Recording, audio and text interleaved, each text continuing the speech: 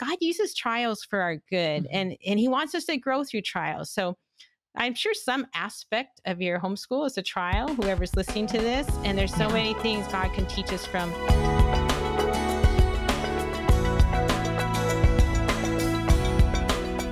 We've been talking about teaching our kids to be self-starters. It's much easier, I know, if we teach them from a very young age, but a lot of us have teenagers who haven't learned how to be self-starters.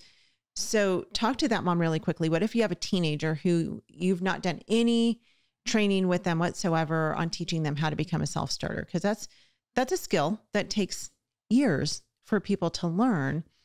What advice would you give to that mom? It's hard when your kids are teenagers, because I think once they hit teenager, they're not as likely to take advice from you, period. So like when they're young, they think, oh, you're just the greatest, they love you. And then the older they get, they're like, I'm not so sure you're right about that. So how are you going to do it? Consequences is one. So the woman I talked about, one of the earlier podcast episodes, who took away her son's phone if he didn't get the work done, you could do something like that. But I also think it's helpful for them to find out from others. So you could actually assign them how to overcome procrastination project, have them, do a Google search, maybe search some apps. So have them work on their own, or you could have them do my Bible say, Freedom from Procrastination. I actually made that cover. I had a super cute feminine cover the designer gave, and I chose the other one because I thought I really want teenage boys to be able to, the homeschoolers to be able to use this.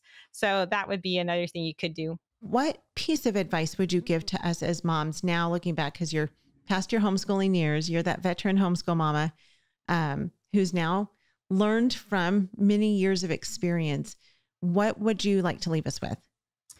Well, what I wish I had done if I could go back, I wish I would have started maturing at a younger age. So I didn't really start getting close to God. I mean, I've been a Christian and consider myself a strong Christian since I was 12, but I really didn't start getting close to God and actually maturing in the area of my faults probably till my oldest was 14. And so if my kids had had the benefit of that, when they were younger, I could have done so much more to help them. And, I wasn't crazy about homeschooling. So if I could have gone back to those younger days and just embraced it, some of my friends loved homeschooling. They loved being a homeschool mom. I didn't. I wish I would have worked on how to love doing it, how to embrace it, because God uses trials for our good, and he wants us to grow through trials. So I'm sure some aspect of your homeschool is a trial, whoever's listening to this. And there's so many things God can teach us from those trials. One of my friends said if she had to give advice to homeschool moms, she would say, work on your own faults, because you'll see those faults magnified in your kids. So I would guess I would like, draw close to God, work on some of those things.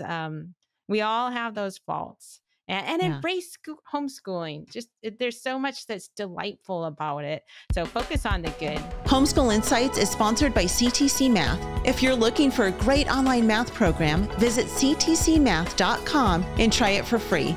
For more great homeschool inspiration and resources, listen to the Schoolhouse Rocked podcast every Monday, Wednesday, and Thursday.